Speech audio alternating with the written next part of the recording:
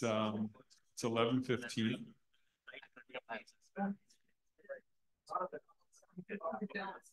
All right. Well, I'd like to welcome you all to TCF and to my talk, an introduction to generative adversarial networks, or GANs. I'll be using the acronym GANs fairly commonly today. My name is Larry Pearlstein. I'm a professor of electrical and computer engineering here at the College of New Jersey. Actually, our previous speaker called us by our old name, Trenton State College. But, today, we are known as the College of New Jersey. Can everybody hear me okay in the back? I can't quite tell exactly how far I need to go on the mic. Kind of moving on here. Let's see if this is going to cooperate. Okay, so I have some pictures here on my home screen, and I'm going to talk a little bit more about these later, but you can just think about what this is kind of showing and recall that when we get to it. And actually, maybe we don't need to have this on there.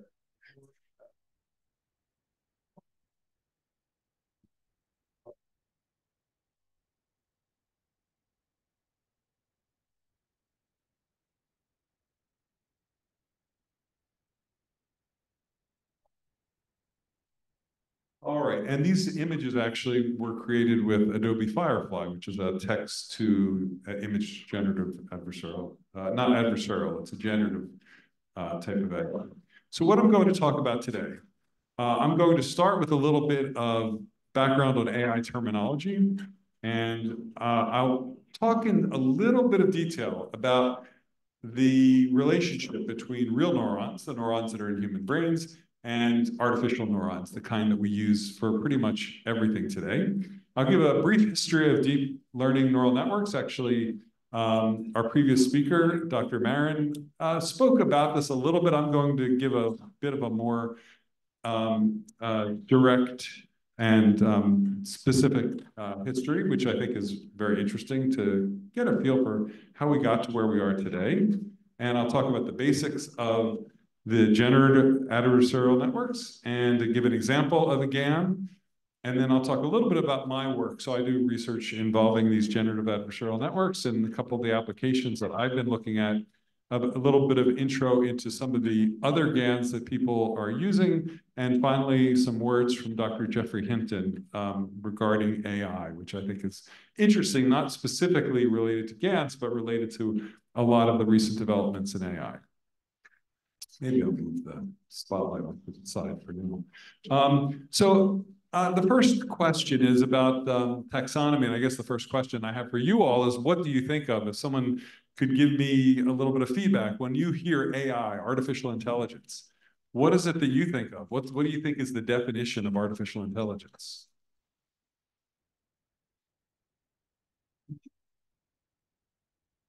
So, a machine's ability to learn.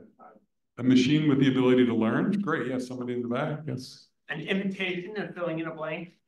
An imitation of? An imitation filling in a blank. Filling in a blank. Yeah, excellent, yes. Anything that humans can do better than a machine. Anything that humans can today do better than a machine? Yes. Maybe the idea. Yeah, so those are all great. And the reality is there really is no single accepted definition of AI. People use the term all the time. And actually, as it turns out, I'm going to talk about some of these layers of classification of this kind of technology. We have AI, we have ML, machine learning, which is also used, deep learning, and data science. And as it turns out, when people say AI today, they're usually referring to what we would say is deep learning. And that's the area that I'm going to be talking about. So the piece that I'm going to be talking about today, the generative adversarial networks, is a subset of deep learning. It's an application, you might say, or a specific framework for deep learning. It lives inside machine learning, which lives in the general concept of artificial intelligence. Machine learning refers to any kind of data processing where instead of having a fixed algorithm to do the data processing, essentially the algorithm learns from data. So machine learning is most generally applied to any kind of system or framework where the actual processing of future data depends on what previous data the system or algorithm has seen. Deep learning involves specifically multi-layer neural networks and usually convolutional. Dr. Marin talked a little bit about convolutional networks. I'm going to say a little bit about convolutional networks. I'm not going to go into the details. This is not going to be super technical, but if anybody has specific questions about that, I'm happy to go into it. Although a lot of the networks that people use today, although they're deep learning, deep networks, they're not convolutional. Typically, well, I'll get to that. So at the core of modern AI is the artificial neuron. Like I said, when people say AI today, they usually mean neural networks, just like Dr. Marin was speaking about, and I think everyone today is going to be speaking about things that are related to neural networks, whether even they say it or not. And the neuron, the artificial neuron is based on a primitive understanding of the neurons in human brains and actually in all mammals. And some of this understanding was obtained by experiments involving mammal subjects and so forth. What we're seeing here in the upper right-hand corner is a reconstruction of some human interconnected neurons from brain tissue that was obtained by very thin slices and staining and computer reconstruction.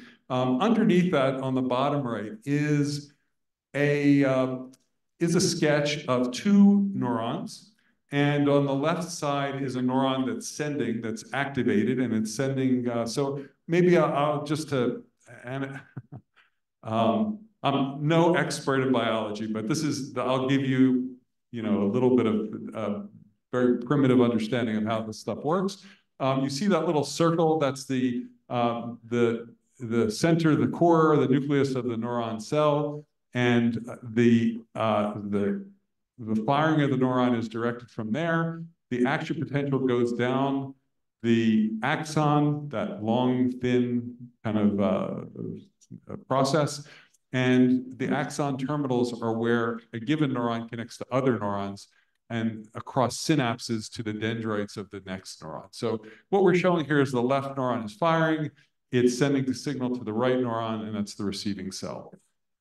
The influence from one neuron to another, whether one neuron is firing, whether and how it relates to whether the next neuron is firing, it can be either excitatory, meaning that a positive firing of the left neuron might tend to make the right neuron fire, be on, or it could be inhibitory, meaning a positive firing of the left neuron could actually inhibit the firing of the right neuron. At this point, I don't plan on saying anything else about biology. We're going to move over to the actual artificial neuron that everything today that you see is based on. The only thing that's different in some of the different implementations are this one piece over here, which I'll talk about in a second. The neuron basically just has two pieces, the artificial neuron. It has this summing junction. This is a big Greek sigma, which represents summation. And we have a bunch of inputs from other neurons coming in. And we can see on the arcs that connect each of the other neurons to our big summing junction, we have weights. So I have here W0, W1, Wn. This is as far as the mathematics is going to go. These are weights, and these determine what the influence of these other neurons are on what this neuron does. So all these weighted contributions, and you can think of each of these as being approximately 0 or 1. Each of these other neurons are either firing or not firing. And then how much they influence this neuron depends on the settings of these weights. If these weights are positive, they're excitatory. If they're negative, they're inhibitory. And this second piece of the neuron is what's called the activation function. So I'm showing here a stair-step function where if the sum here is negative, it puts out a 0. If the sum here is positive, it puts out a 1. But activation functions that are a little bit more smooth are common, or in fact, the most common activation function is something a little bit different from that. I'm not going to go into all the details, but this was the initial model that was developed for the artificial neuron, and it served quite well, and it's very good for understanding how everything works. I should say that I'm willing to take questions at any time. I'll make my responses brief, so we'll move things along pretty quickly, but if anybody has any questions, feel free to stop me. All right, so here's my brief history of AI and neural networks, the ups and downs. And At the very top of the slide, I have this kind of, you can see this kind of wiggly function, and that is my personal view of kind of the level of optimism or enthusiasm that there was in the world about the future of neural networks and this kind of processing. Things got started in the early 1940s, and it had periods where there was a great deal of excitement about this, and troughs where basically nobody wanted to be involved in this at all. And I'll talk a little bit about what caused some of those things. And we're currently in a very major upswing, as you probably know, that this is one of the hottest topics in technology today. So let's see where things got started. So the original artificial neuron that we all reference was developed by McCullough and Pitts in the early 1940s. And that's that picture that I showed over there. In 1950, Alan Turing, who is often considered the father of artificial intelligence, the father of computer science, came up with the Turing test, which is a description of how we might be able to determine whether a machine has attained a level of intelligence which we would say is indistinguishable from a human. I'm not going to go through all these, just some of the high points. In 1958, Rosenblatt developed what was called the perceptron and the perceptron training algorithm. And this work was done at Dartmouth and was funded by the US Navy. There was a huge amount of money that went into this and a great deal of enthusiasm generated. But it really ultimately did not deliver on the promises. And actually, it's kind of maybe sort of leads naturally to the next milestone, which was 1969. At MIT, Marvin Minsky and Seymour Papert, who were kind of luminaries in the field of artificial intelligence, wrote a book called Perceptrons. And it was in that book, they very clearly articulated a core problem with the perceptron, the artificial neural network as it had been conceived to that date. And that was that it could not solve what was known as the exclusive OR problem, the XOR problem.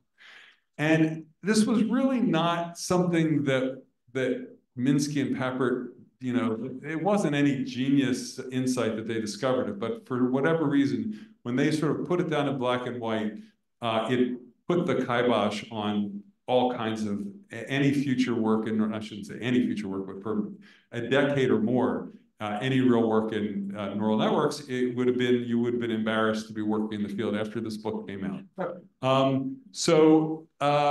And I should just say the XOR problem, I'm not going to go into the details. It's a very simple, trivial problem. You can kind of see, if you can sort of picture the diagram up there that the line connects to, there are the blue dots, there's sort of two sets of blue dots and two sets of orange dots. The idea is to classify these appropriately, to create a process that can classify. It's a trivial problem to be solved in a few lines of computer code. It's a trivial problem to be solved by a human, but the basic perceptron was unable to solve it. And by articulating this so clearly, that's what really threw cold water on AI and neural networks for a long, long time. Yes? What are your thoughts on reverse Turing tests and how they're going in the future? I'm not familiar with that. I'm sorry. You're telling if a set of data is generated by a computer or a human. Capture as an example. Oh, I see. Yeah, I really can't. That's a great question, and I mean, I think if we have time, we can have a conversation about that. But it's a good question. Yeah, question. You're asking about captures? Capture, yeah. Capture. So machines are too good at it. So like when you move a mouse to hit the button, they go in a straight line rather than. I'm aware how they work. I'm curious about what is the future of it, because it's getting it's a hot topic for plagiarism evaluations in college papers. Right. Yeah, it's not an area that I really can speak about, but it's a great topic. It's great. All I know is I can never do those things. Pick out all the traffic lights. Oh yeah, I know, exactly. So the next thing, if you saw it bounce in, was this thing called expert systems. Are folks out there, probably some of you remember when expert systems were really hot. I'll see some hands. It was around 1980s. In the 1980s, I was graduating as an undergraduate, and it was all the rage. Everything, but was excited that expert systems were going to solve all of our problems. And the idea was to capture domain knowledge, the knowledge of domain experts in if-then type of constructs, and that was going to solve all of our problems. And the big example, the demonstration of that technology that was held up in 1982 was that Campbell Soup had now an AI that could cook tomato soup in Camden. So I wasn't super impressed, and I kind of had the general feeling that it was maybe a solution in search of a problem or something like that. It just didn't seem like it was going to live up to its hype, and it really didn't. So then fast forward, I guess, a little bit to 1986, when Rumelhart and then Jeffrey Hinton and Williams published a paper on backpropagation and multi-layer perceptrons. So by adding that extra hidden layer that Dr. Marin talked about, actually you can prove theoretically that not only are, so Minsky and Papert basically laid out that these things were impotent, they could do nothing. And in fact, they're omnipotent. So you can prove that all you have to do is add that extra layer, and a neural network can classify anything and can do regression on anything. You need an all-knowing being to train it, and we'll talk about training, but at least theoretically, these things could solve any problem. And that really led to a huge, I should say, that led to a huge upswing. Rumelhart's paper in 85, 86. And I was in grad school at the time, and I was learning the classical techniques for doing computer vision and signal processing and so forth. And I was enamored of all that, and I just thought this stuff will never amount to anything. And actually, I was right for about 20 years, and then I was completely wrong. So what came next is AlexNet. Actually, I went a little bit farther than I wanted to, but AlexNet in 2012 is really what changed the world. Before AlexNet, Jan LeCun at NYU, New York University, is now at Facebook, also had developed some very useful deep networks that were doing isolated digit recognition for the post office. But the real breakthrough happened in 2012 when Alex Krzyzewski, Ilya Sutskever, and Jeffrey Hinton at University of Toronto presented their paper on AlexNet at the ImageNet Large-Scale Visual Recognition Challenge. This is an annual event that was held in the computer vision field, and for the first time, a pure neural network approach won the day, and it won by a lot. So this just changed everything. All of a sudden, all those classical approaches that people, spent years writing dissertations on and learning all these, obscure, but really powerful mathematical techniques for doing analysis and ad hoc techniques, those were now completely overtaken by neural networks. And since 2012, pretty much anyone in computer vision is doing all their work based on neural networks. And I guess moving ahead a little bit, so we had GANs, Generative Adversarial Networks, being introduced by Goodfellow in 2014. Ian Goodfellow has written a textbook, actually, that my students are using in my class this semester. And then GPT-1, the generative pre-trained transformer, was introduced in 2018. And of course, that led to ChatGPT, which is probably what has brought a lot of you out here, which is really captured the imagination of so many people. So it's really, probably a lot of folks have kind of not been all that focused on AI, but in the last couple of years, I think it's changed a lot of our lives. It's really some amazing stuff. I, for one, have used it to write funny poetry and limericks that I've sent as birthday cards. So I just think it's very cool stuff. All right, so what I want to say is that artificial neural networks are trainable, and specifically that the neural network, so the neural network is this complex processing thing, but I'm going to talk about, it's not really that complex from a standpoint of what it does and how one uses it. That network is defined by the settings of the weight. So I showed that picture of one neuron and had the W0, W1, all the way up to Wn. And there could be a few weights, there could be dozens of weights, there could be thousands of weights. So there could be a few to billions of these, and you can think of these weights as knobs. So this is just a kind of a cartoon that I generated, but the idea is the neural network is this complex machine that we really can't understand. I mean, that's one of the problems of neural networks is, although we do some work, and I've done work, and some, really impressive people have done great work in visualizing, trying to understand what's going on inside. The honest truth is, I don't think that anybody really knows what's going on inside. It's one of the outstanding problems in neural networks. Yes, question in the back. Who defines the weights? That great question. We're getting to that. So what this sort of complex machine does is it takes an input it takes inputs, let's say on the left-hand side, and produces outputs on the right-hand side.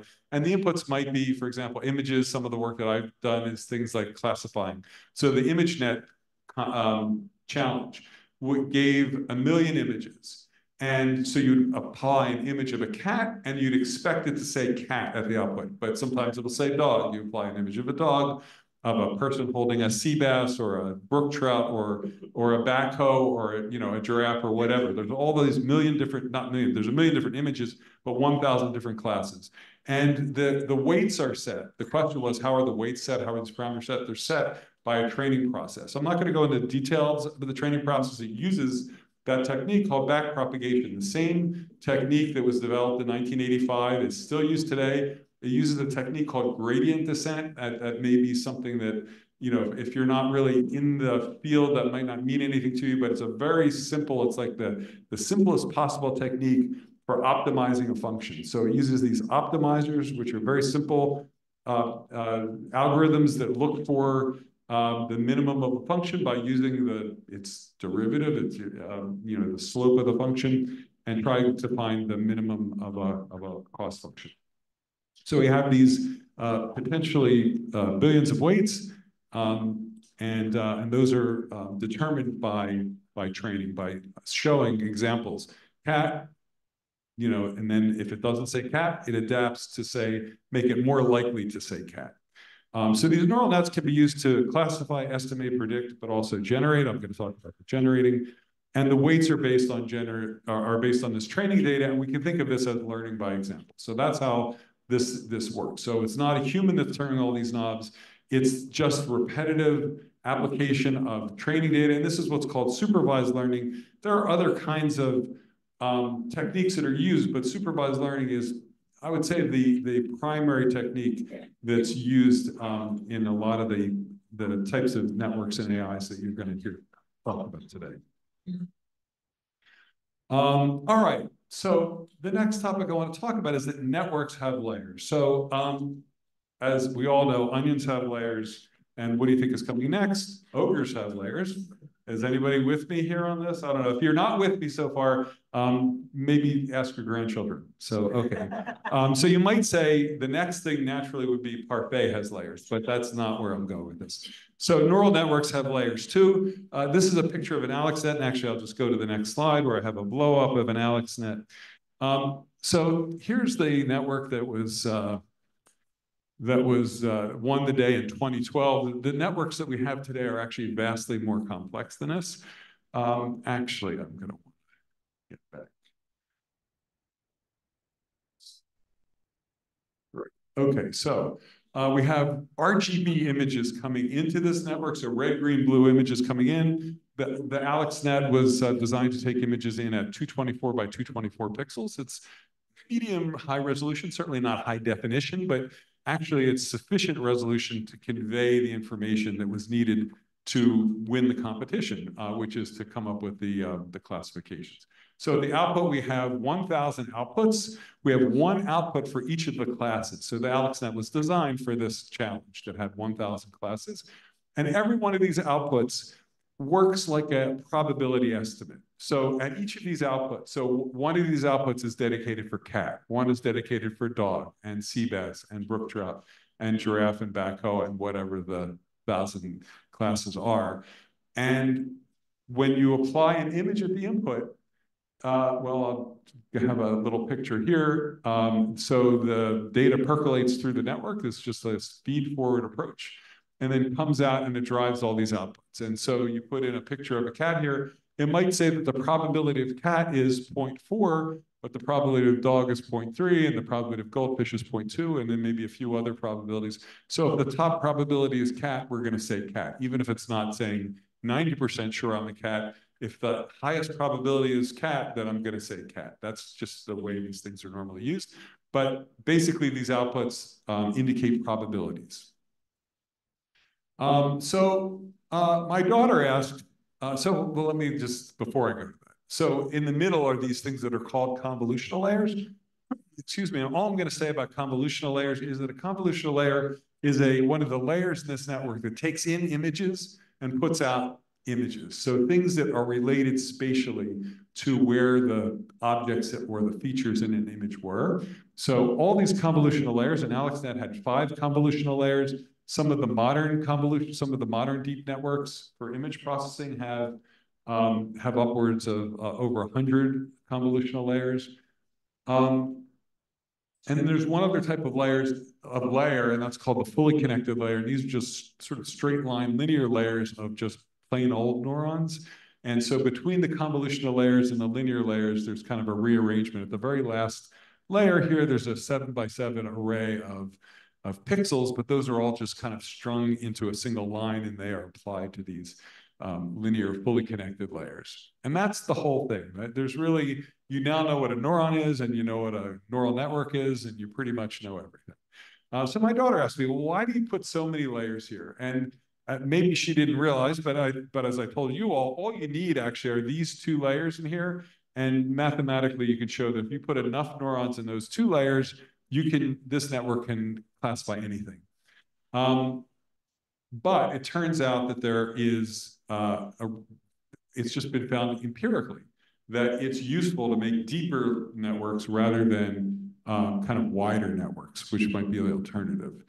And one of the things that motivates this, and my daughter was unhappy to hear this, but it was experiments that were carried out on the vision system of cats by instrumenting their brains and seeing that their vision system worked in these layers, so that the first layers in the visual cortex process very simple features. So the early layers process simple features so that if you put something that had a horizontal edge, it would excite certain neurons. If you put something that had a vertical edge, it would excite other neurons. A diagonal edge would excite other neurons. Things that were sort of circular, it would excite other, and so forth.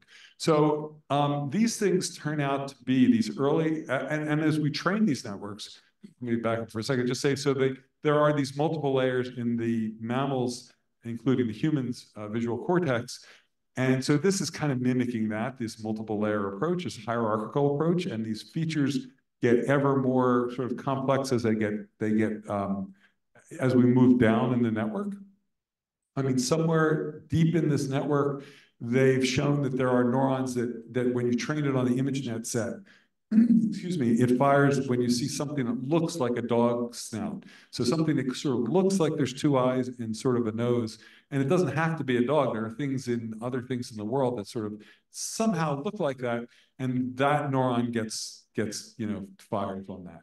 So like deep in the network, you have these things that are a lot higher level of understanding, but early in the network are things that are very simple features, like I said, like simple edges and so forth. So yeah, that's why that we have these deep networks, because they were motivated by the mammal's brain, and also they turn out to be effective like that. Dr. Marin mentioned that the number of parameters that we have, these number of weights that we have in networks today, has gone all the way up to the range of trillions. In 2012, here's a logarithmic graph, but in 2012, AlexNet had about 62 million weights, so one of these light blue dots. The light blue dots represent vision systems, computer vision, which AlexNet was one.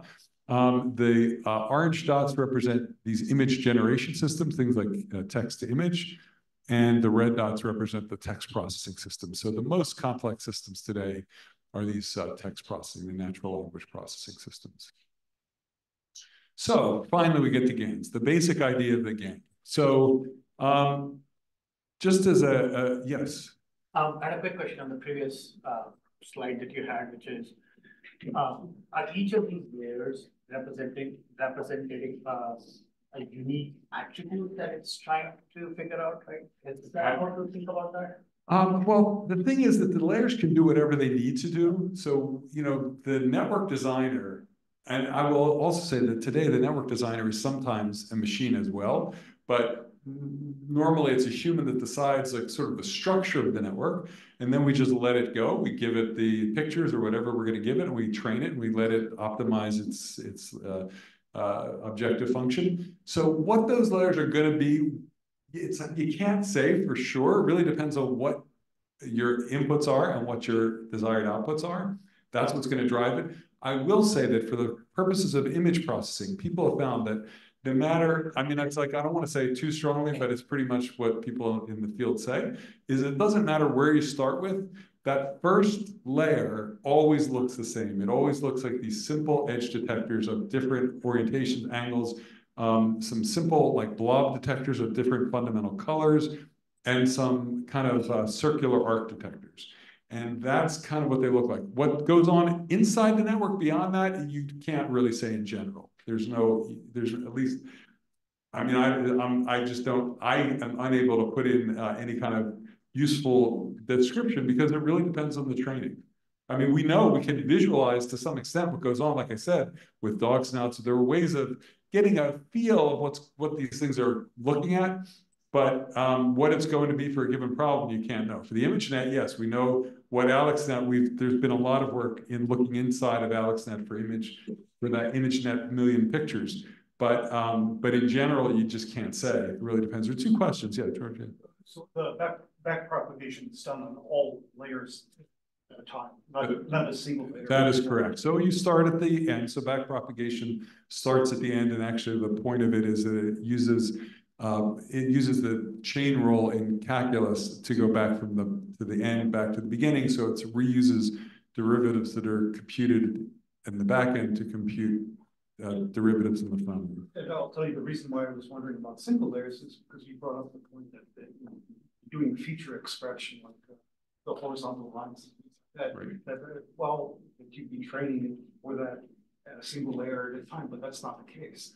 That's right. You're simultaneously optimizing all the layers. However, I will say that there have been folks who have advocated freezing layers and not training all the layers simultaneously. So as you can imagine, one thing I didn't mention, but you probably have an idea that since 2012, I have a plot that I don't have today, but in some of my talks I've shown, where if you look at the number of papers that have been published in the field, my society is the Institute for Electrical Electronics Engineers, the number of papers has gone like more or less flat until 2012, and then it's like a hockey stick. So there's just, there's everything you can imagine is being tried and has been tried, and only a relatively small number of things sort of break through. But anyway, one of the concepts that people look at is freezing some layers and not training everything simultaneously. I had a couple other questions, one in the back. Yeah. Just in terms of those intermediate layers, in training a network for like image detection. Right. I find the best way of understanding what's going on in those intermediate layers is looking at what happens when you train a human neural network, just training human brains. So children learning to draw, start off with very simplified shapes, stick figures and little stick flowers or whatever. And that's what those intermediate layers in the neural network are. It's those simplifications of objects. And so you can always compare training a digital neural network to training a human neural network. So it's getting further fine-grained with every layer. Is that? Yeah. And as an artist improves in their skill, they learn to, add more and more of those layers, like paying closer attention to shading and edge detection, curve profiles, all those things. That's what training neural network is, right? Yeah. Thank you. So a couple other questions. Does the adversarial mean in GAN? I don't. So the question is, what does adversarial mean in GAN? We're going to get to that in just 1 minute. There was another question. Yeah. Instead of trying to figure out post hoc what the sort of latent elements of a lot of generalized nodes means, couldn't you actually say, okay, you guys look at feathers versus fur versus skin versus this. You guys look at sort of legs versus arms versus things, and then you have some sort of understanding of what they're really doing. Well, I'll be honest with you. What you're describing is kind of what we would say like hand-tailored feature design. And that's what was overtaken in 2012. So that's kind of where everybody had gotten to, where all that kind of complexity, you try to use the human understanding of the problem you're trying to solve and create algorithms to detect those things. And you can do that, and they weren't completely unsuccessful. But it turns out it's just way more efficient to just let the machine do it. The downside is we don't know how it works, and there are a few other downsides, but at any rate, why don't I, well, yeah, I'll take one more quick question. Just a clarification. Yeah. The slide with the number of parameters, those are the fuzzy numbers going into a neural network. So the number of parameters has to do with the total number of weights that's represented in here. It looks like I don't know, this is just not strong enough of a laser pointer, but in this neural network, all these layers have neurons, and there are millions of neurons in here. And like I said, in this particular network, there's 62 million weights. So it's the weights that feed from all the sort of connected neurons to a given neuron. Those are the things that are those billion or trillion parameters that I'm talking about. All right, so I want to just keep going just in the interest of time and get to the generative adversarial network. So to get the general idea, if you imagine a giant bingo spinner, and in the cage is not bingo balls, but balls that have some, let's say, this is just for the very simplest understanding, just some numbers on them, some sets of numbers that you're going to pull out of a bingo cage. And in advance, you have no idea what you're going to find. You might find numbers from -1 million to 1 million, or from -1 million to -999,000. You have no idea, but you're going to start pulling some balls out. And you pull these following values: 2, 5, 8, 11, 13, 34, 40, 46, 52, 56, 63. Because I don't know if that means anything to anybody. I'm going to say in a minute what the significance of those particular numbers is. But the point is, my question is, given that you pulled out some of these numbers from this bingo spinner, what would you guess? What other numbers might be in that thing? So we're just pulling some things out at random. And what do you imagine? Like, what else would you think? If I pulled the next ball, what do you think you might find? Give me an example of what you might find. Number between 0 and 63. Yeah, exactly. A number between 0 and 63, or to maybe 17, 20, 25. Would you pick 5.5? A human probably wouldn't. You'd probably recognize that all these numbers are integers, and you might not. A machine might not notice that they're all integers and just say, okay, these numbers are between 2 and 63, but it's a thought. And what about 0 or 1? That's to the left of all the numbers, or 70, which is to the right of all the numbers. You might not choose those, maybe. Well, so it turns out there's really no fixed right answer to this question. I mean, we've just observed a bunch of these numbers. We really have no idea, but all these answers are reasonable. They're possible as sort of answers to what else is in there. But the real question is, in terms of the GAN approaches, the algorithm that we use to pick those other numbers, the whole point of the GAN is to somehow infer what the probability distribution is of all the balls in that cage just from looking at some finite subset of them. That's the goal, and it's impossible to do in some optimal way. It's the real question is your approach actually useful for the problem you're trying to solve? And I will say that for these particular numbers, they happen to be the streets, the stops on the Market Street line in Philadelphia, for anybody knows. And the missing numbers were 15, 30, 60, and 16. So not to say, that was really just as an example, but in the real world, typically what we do is we observe a bunch of images and we try to figure out what are the other images that might have been in that distribution. Or we might observe other kinds of signals, like audio signals or even text. So we have examples of any kind of data. It could be images, audio, video. The numbers was just a very simple thing to get to imagining. Maybe we could also think about proteins, viruses, tweets, or novels. And the goal is to infer the probability distribution, like I said, from which these examples were drawn, and then to have the ability to now draw an unlimited number of new samples from that probability distribution.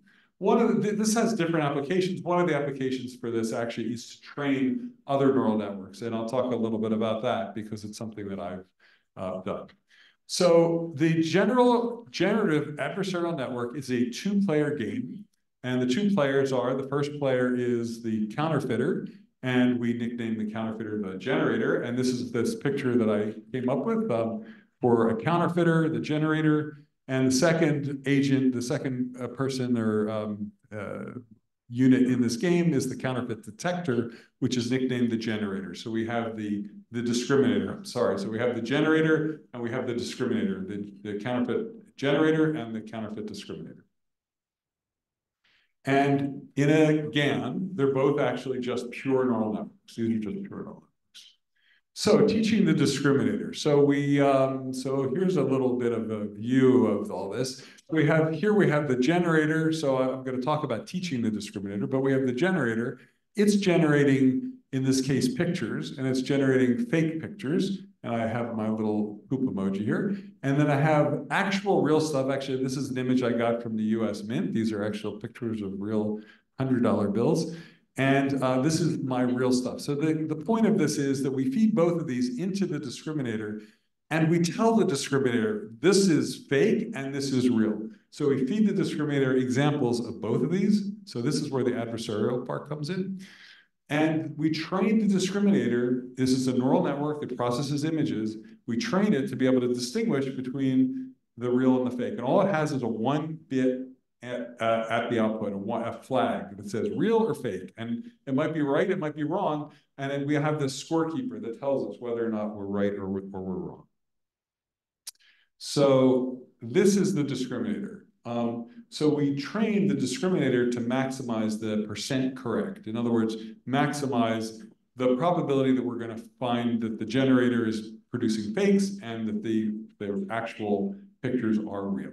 Any questions at this moment? This is where we're going. Yes. Is it fair to say that this is more a method of training neural networks than a type of neural network itself? You could say that. I mean, the types of neural networks we would just sort of categorize the networks. I'm going to talk about examples that would be in this discriminator and this generator. But you're right. It's a bigger framework. But it's not just simply a method of training. It's really that framework that goes around it. This adversarial approach is a kind of a bit of a meta framework. I mean, the whole thing could be considered a neural network. It's still a network. It has an ultimate kind of scorekeeping. So it's not in some way it's not distinguishable from any other neural network, but it's composed of these two specific phases. Oh, I will say before I move on, is that the poop emoji, as it turns out, I was just looking for one that I could use. And I will say that I try to give attribution whenever I find something that, I don't want to just use somebody else's image without giving attribution. This is actually from Walmart. It's a edible cake topper, frosting sheet. So if anybody's interested in such a thing, you can go and buy this. So that's what I used when I searched for poop emojis. All right. Anyway, so here's the generator. This is now how we train the generator.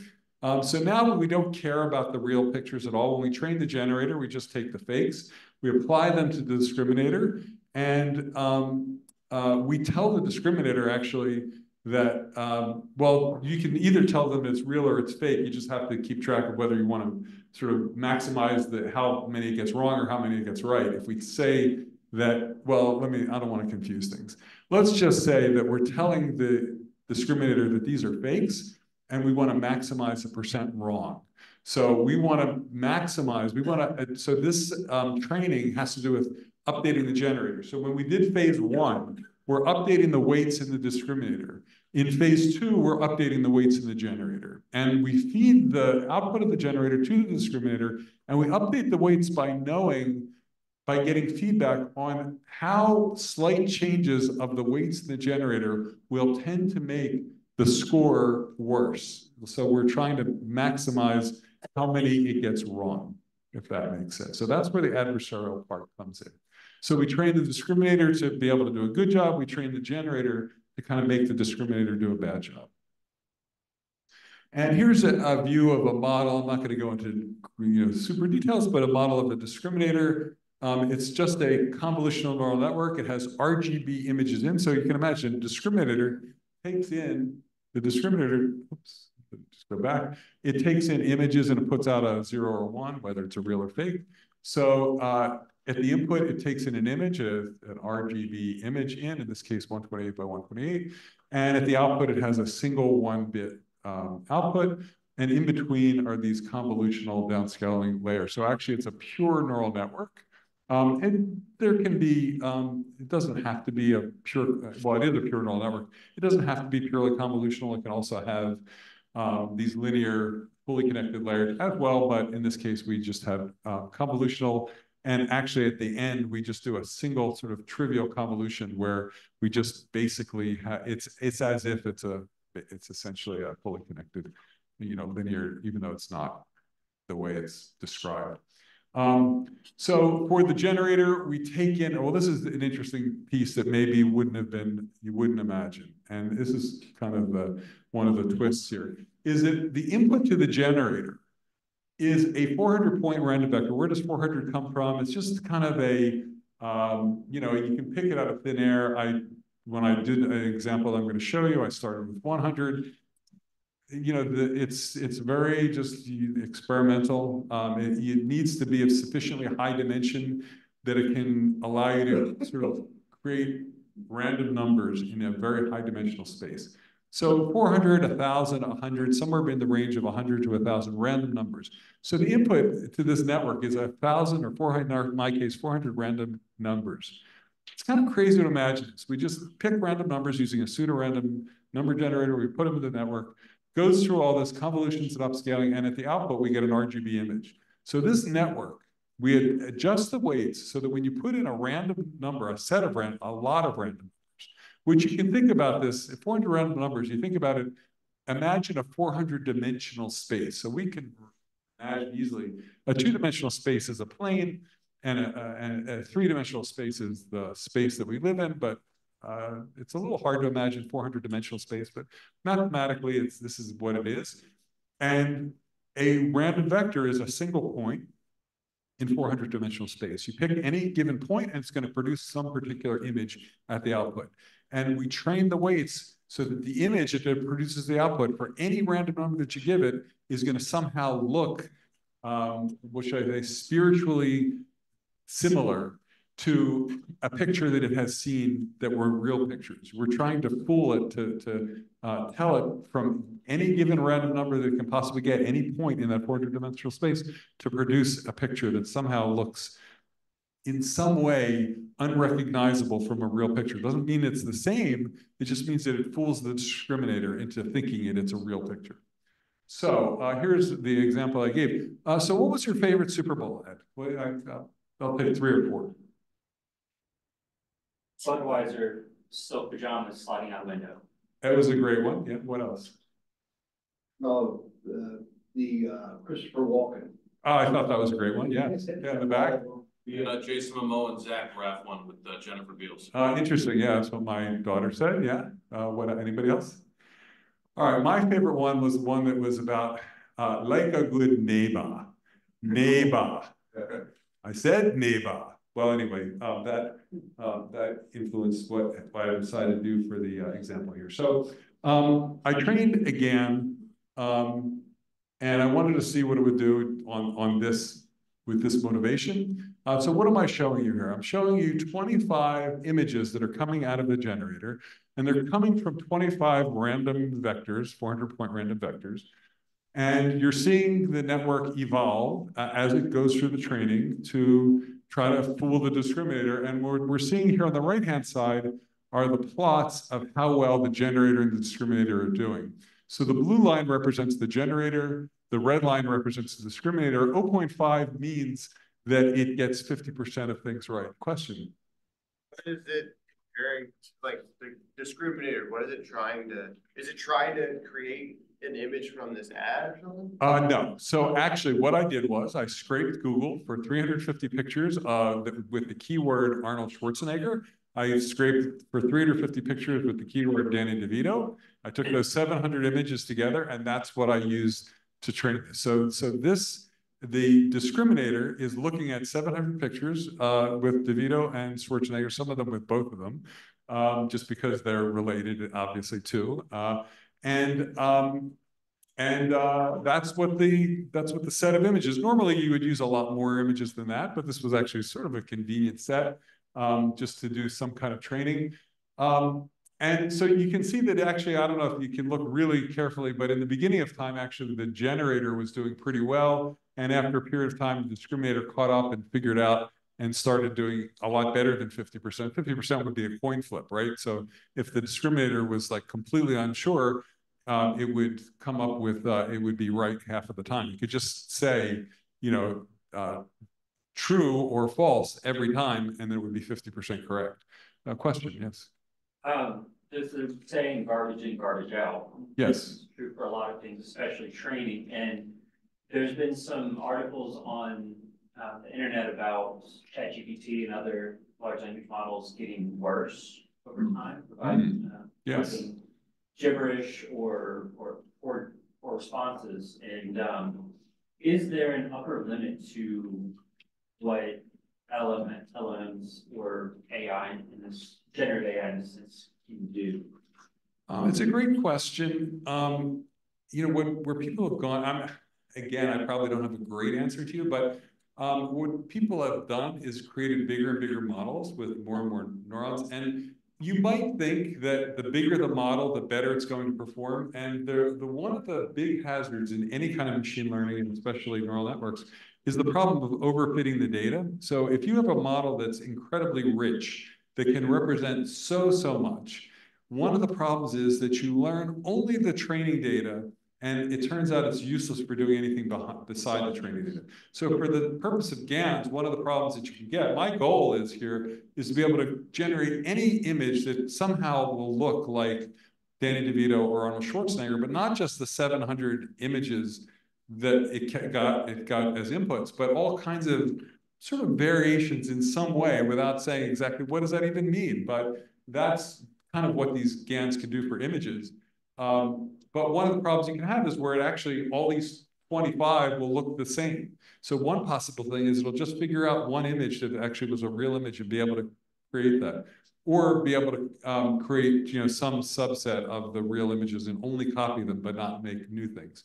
So there is the potential. So anyway, your question was, is there a hazard that as we get more and more training data, we have a problem?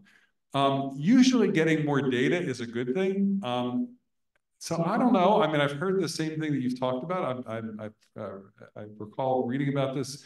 And I'm not sure if it's because, like you said, garbage in, garbage out. If the new data that comes in is really not good, and of course, one of the big problems with large language models is that they can reflect some of the same problems of various biases and wrong information, or sort of, I don't know how to say it, but like fake information and things like that. So anything that people have generated, I mean, it's these large language models are trained on whatever's publicly available, and there's good things that are publicly available and bad things that are publicly available. So it's not necessarily trained on everything that humans ever talk about. It's not aware of the things that we talk about verbally. It only is aware of the things we've ever typed in and they're retained on the internet. So anyway, I don't have a great answer, I don't think, but there definitely is a potential problem as you get bigger and bigger models. I will say usually getting more data, if it's good data, is a good thing. I think nobody would turn down good data, except that it takes time to use it. Sorry, just to clarify. So with hardware, there's Moore's law. We're reaching a peak. Absolutely, we're pretty much. Is there an equivalent Moore's law for AI? Yeah, I hear you, and I don't know the answer to that. Like I said, in terms of model size and so forth, yes, I think it's possible. So I think like there is this idea like that, that Elon Musk sells, that neural networks are going to be the answer to autonomous driving. And it's unclear. I mean, there's still, the networks have gotten better, but, like a lot of times where you have a problem, so you try to push in that problem, and another problem pops out. And I've seen that in engineering where you can get things like this in this intelligent processing. So I think there's a potential, it is possible that you could hit a limit where you just keep pushing it on one problem, but another one pops out. That's possible. I don't have a good answer to that, but in general, getting more data is usually good. A couple questions in the back. Yeah, so let me start at back row, if that's okay. So in that case, with that kind of an issue with the size and everything from network, do you think that's a problem that can be solved by data scientists, or do you think that can be replaced as well by AI in the future? Yeah, I don't have a good answer. I mean, I think data scientists, I honestly, I think it's up to data scientists to address those questions. And as I mentioned, I mean, it's very common now that we're using, in a sense, we're using AIs to design the next generation networks. We're using AIs to explore. So we don't have to say, oh, what if I just, instead of 5 layers, if I had 6 layers, or if I had 1024 neurons instead of 512, and so forth. So all that is now automated, so as you might expect, and there are AIs that are sort of trying to intelligently explore the space. So some of it is being automated. I mean, to say that it's AI is maybe a little bit of a stretch, because we like to think of it as the machine is somehow using the same intuition. Like when I did this example, the first few times I tried it, and by the way, of course, the result is not super satisfying. I think if you squint, you could probably have told me who that is. At least some of them look like Danny DeVito. I'm not sure how many of them look like Schwarzenegger. But I only trained it for this case, I trained it only for 12 hours. I have another example, I trained it for 16 hours. But this, I think we'd actually get some pretty good results if I trained this, more like 50 or 100 hours. This was done using the NVIDIA Titan X, which is one of the most, it's not anymore the most powerful, but it's extremely capable accelerator for this development. So yeah, I don't know if I answered your question, but I think that still, like, I had to tweak some of these things. The first time I tried it, it crashed, basically. Like there was a divergence where I went immediately to infinity, not a number, and so forth.